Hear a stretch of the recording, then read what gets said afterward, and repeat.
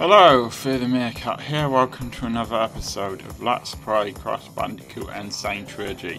I'm going to take a moment to explain about episodes 15 and 16. There were originally going to be one episode, but there were really bad technical difficulties with sound and editing and stuff like that. So there ended up being two episodes, and I've explained the rest of the stuff in episode 16 about sound and things like that. Hopefully this is just going to be a normal episode and nothing will go wrong.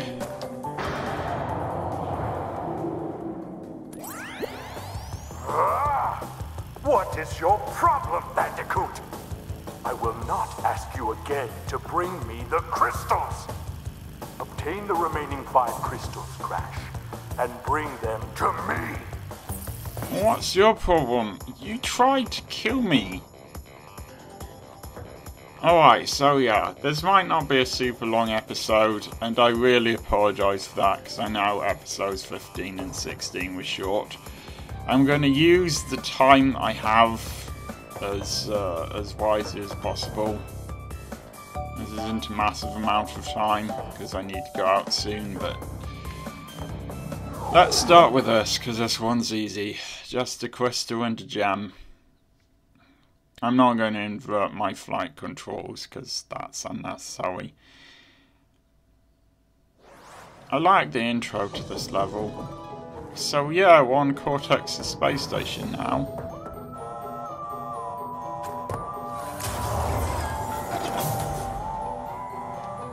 Well, you can see the controls there, but the main ones we're going to need are A to go forwards, and the directional buttons, and X to spin. The only hard part of this really is getting all of the boxes. I'm not going to get all of the one through. This episode's a bit annoying, but it doesn't have any extra gems, which is good. Trust me, not having any extra gems is very good compared to the two levels here that do. I don't think it's that hard to miss the boxes. I think on the second jetpack level, I sometimes miss them.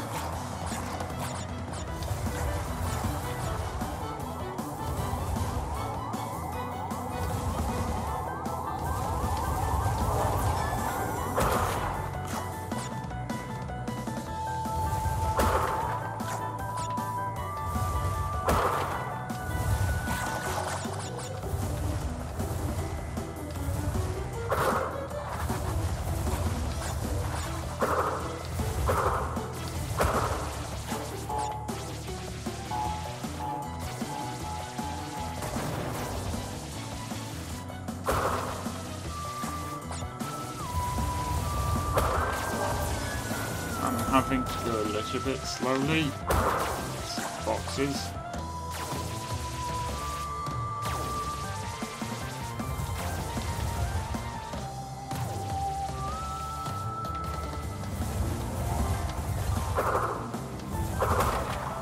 Not because of my boxes, because that would just be silly.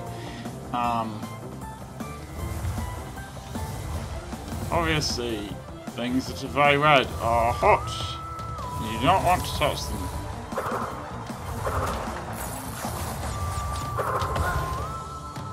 This thing gives you good life advice in a way.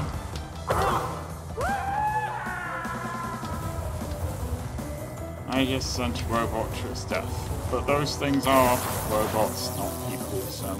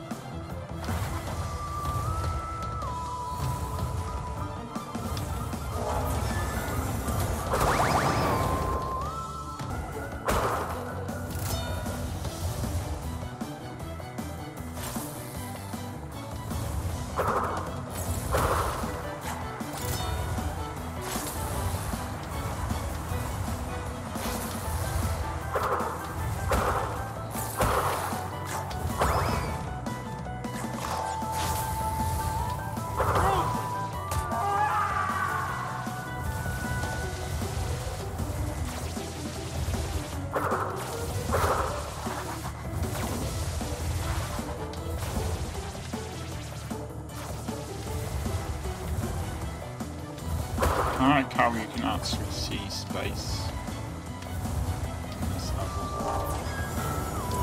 Windows look like they are. View screens.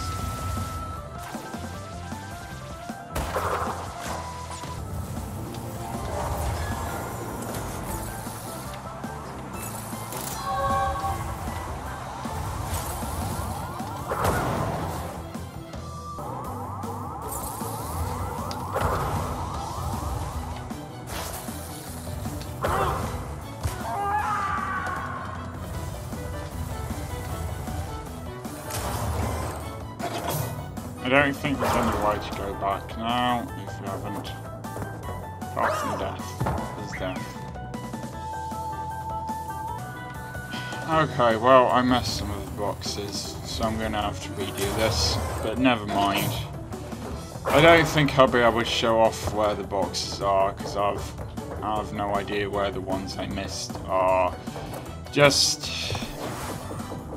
At least I got the crystal. I'll see you in a minute once I've got all of the boxes, and that's the best I can do. Alright, I don't know where the 2 boxes I missed were, but apparently I found them this time. Actually, that level is a pain to do. It's just not quite as annoying as it would be if it had 2 extra gems with lots of backpacking. Not backpacking. Backtracking. I don't know if I had backpacking. I don't know. That might be fun. Really depends on whether... Well, I think the fact that it's in space actually might make backpacking quite difficult. I suppose you're already wearing a pack of sorts. Alright, all of these levels are terrible, and I have a limited amount of time here. Alright.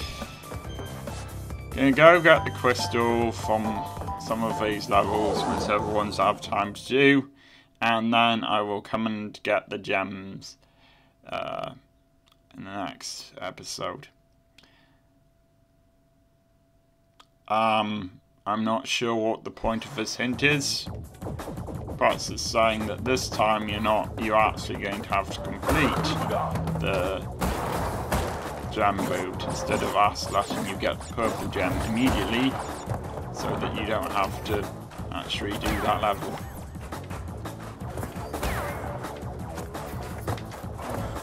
So, these levels are alright. They're quite annoying, but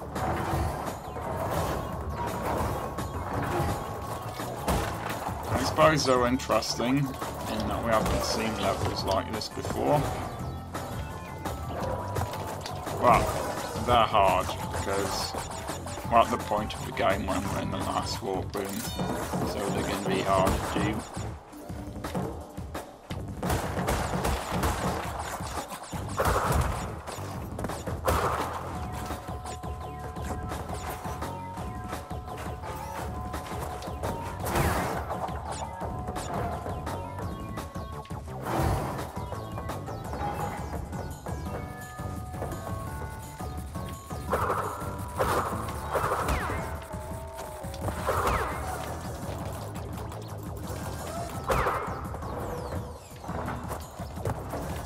I wonder if these are just like maintenance robots or something, or if they are just there to kill Crash. They don't seem to do a lot except go backwards and forwards.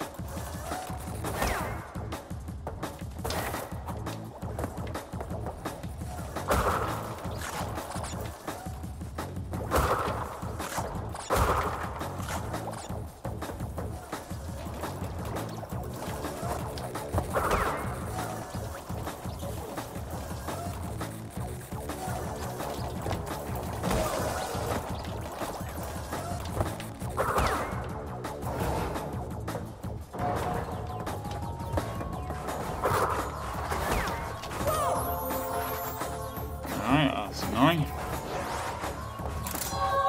That crystal is actually surprisingly easy to miss. And that would be there, but I died.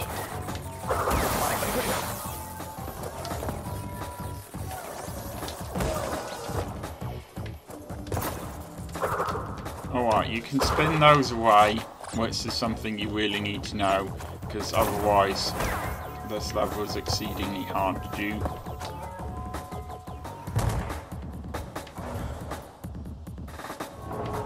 I seem to remember this bonus round being quite annoying as well, actually.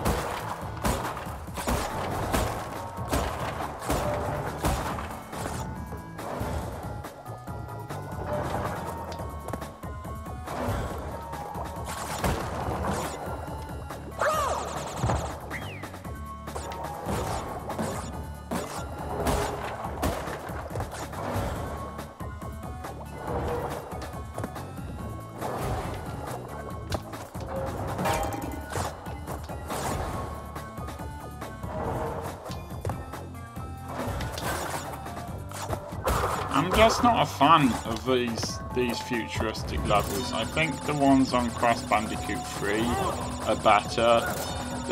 These are just kind of... they feel...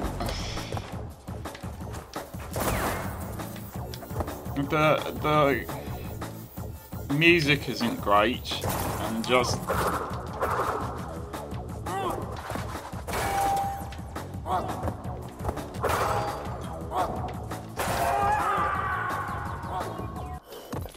the music isn't great, and somehow the hazards, like the enemies, for example, just aren't that interesting. I don't think it's a particularly interesting looking level.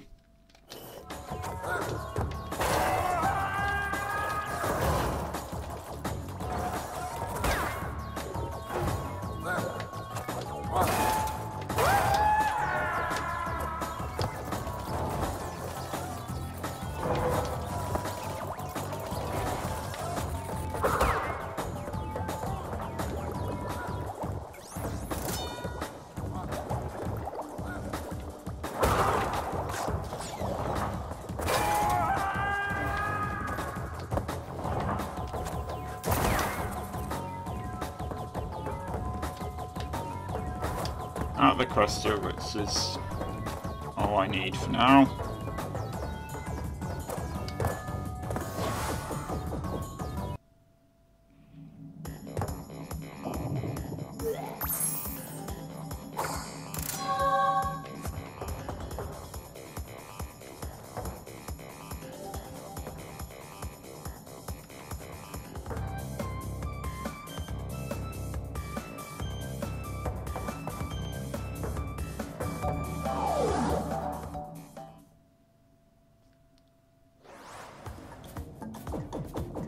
I promise you I will be getting the gems in the next episode.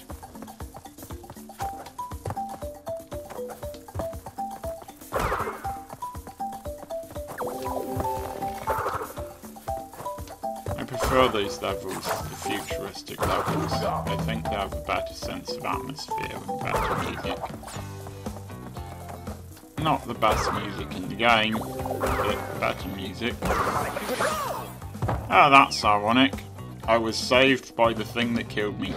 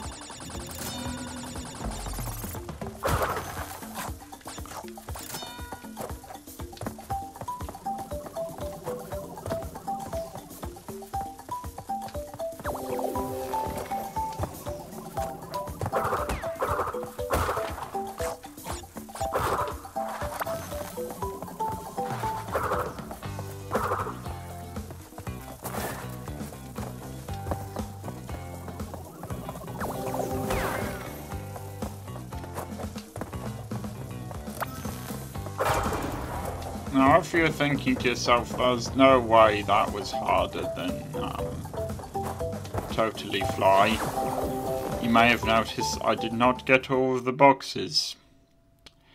They really like backtracking at the end of these last couple of warp rooms.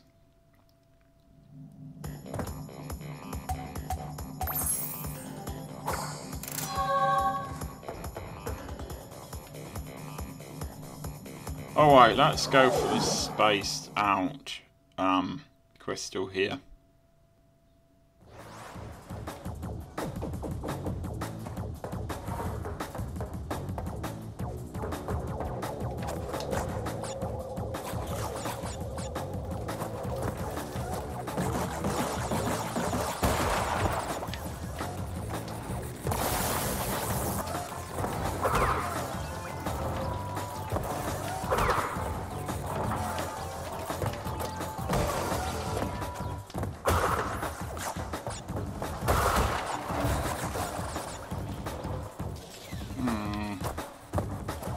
You know what?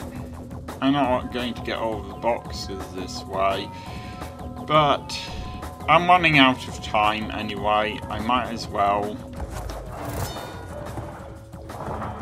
show this off and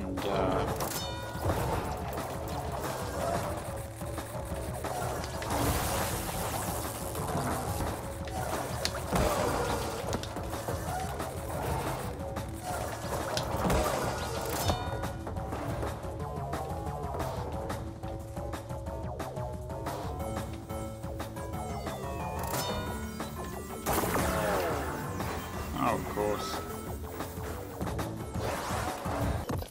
Well, I don't really feel like continuing with this, to be honest. I will see you next time.